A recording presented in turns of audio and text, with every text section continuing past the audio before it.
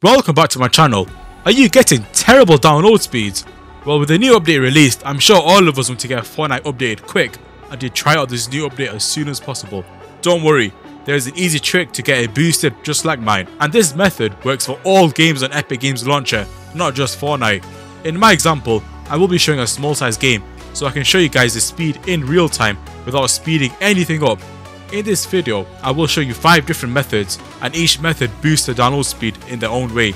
To maximize download speeds, I recommend doing all 5 methods. And remember, if none of these methods work, you can always join my Discord and I'll help you out. Usually it's a small problem causing it and nothing major, so do check it out if you're having a problem.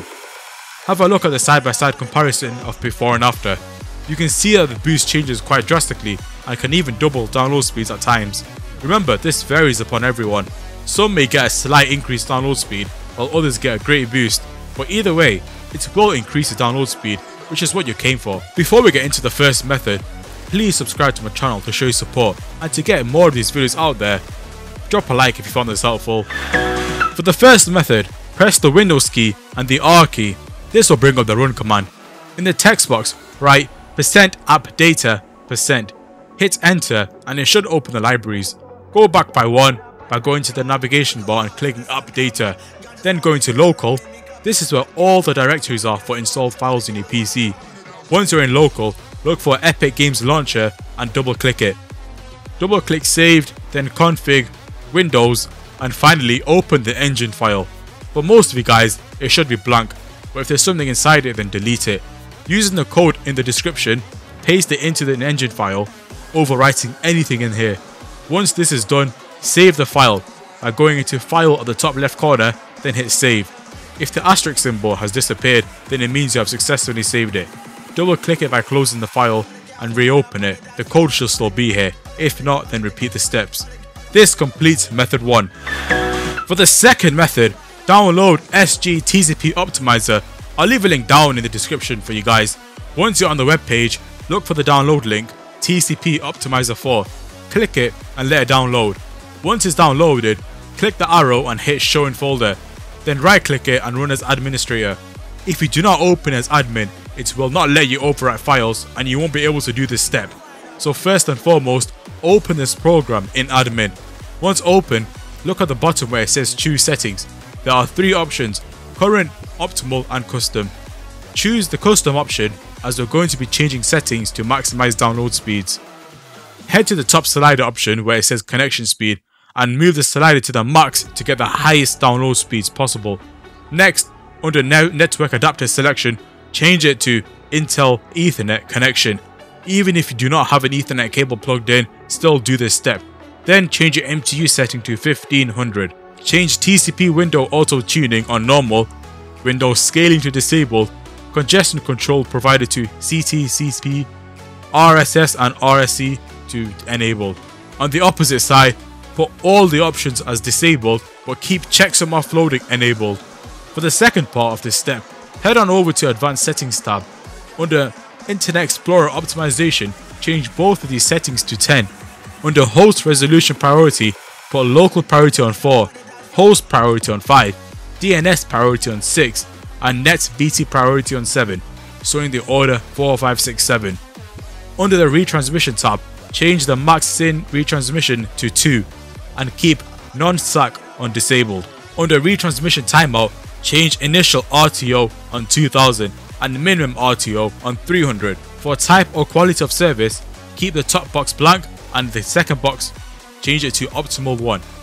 Under Gaming Tweak, put network on disabled, system on gaming 0, frequency on disabled 1, delay on enabled 1, and ticks on disabled 0.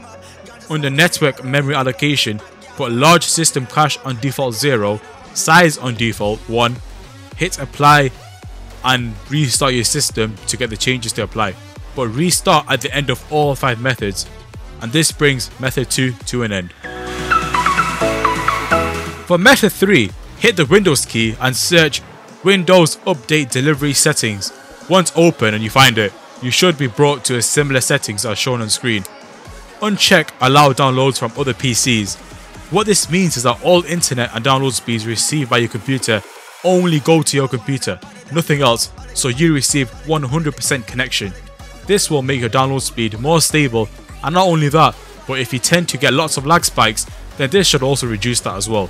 But for Fortnite lag, a separate video will be released, so uncheck the allow downloads from other PCs and then head on over to advanced options. Select percentage of measured bandwidth option, then check both of the bandwidth boxes and move the sliders to the lowest possible. Do the exact same two options under the upload settings. Check the boxes and move the sliders to the lowest possible. This is method 3 at an end. For method 4, open up the task manager. To do this, either press Ctrl or Delete at the same time and press task manager, or press Ctrl, Shift and Escape. Mind you, the delete key is not this key which has the backspace key. It is the key with del or delete written on it. Once task manager is open up Epic Games Launcher and make sure it is open at all times throughout this method. Head on over to the details tab and look for Epic Games Launcher. An easy way of doing this is repeatedly pressing the letter E until you find it.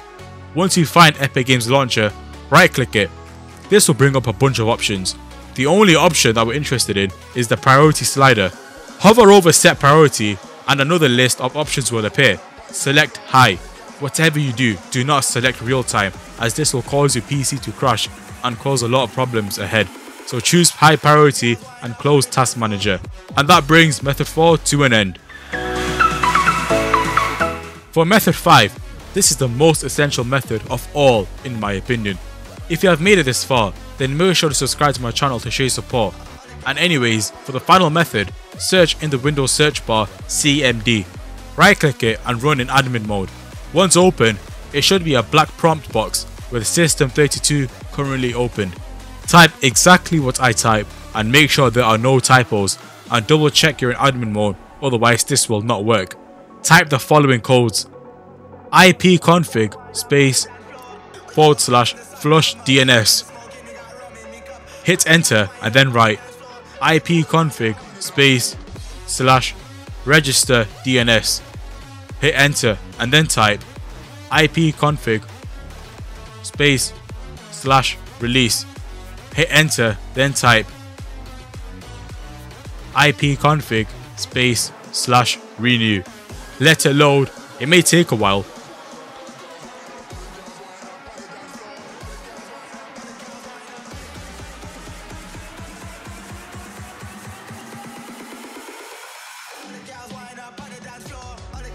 And then finally type netsh winsock reset. I'll leave the codes on screen for you guys to copy and in the description as well. But hit enter and then type exit. And to make sure all changes apply, reset your PC. Here are the download speeds after doing all 5 methods. As you can see that there is a noticeable change and it's very helpful. Do all 5 methods for the maximum boost, and that is all there is to it. If you guys are still struggling with any step, let me know in the comments and I'll get back to you. Anyways, stay tuned.